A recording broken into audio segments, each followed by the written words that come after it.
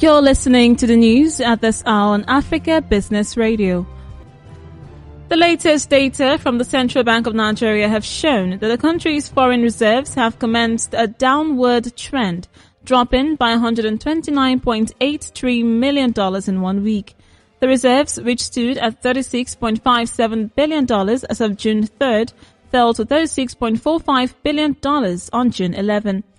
According to the CBN, the reserves had maintained a steady rise at a level of $33.52 billion as of April 30th, 2020, before commencing its downward trend in June.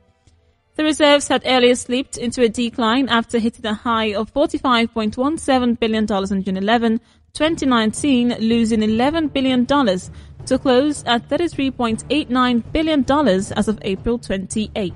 According to the International Monetary Fund, the country's main export commodity, oil, represents around 90% of its exports.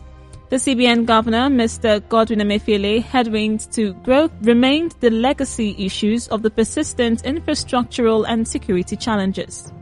And that was the news at this time on Africa Business Radio. You can continue to listen live online at www.africabusinessradio.com or via our mobile app. Thank you for listening.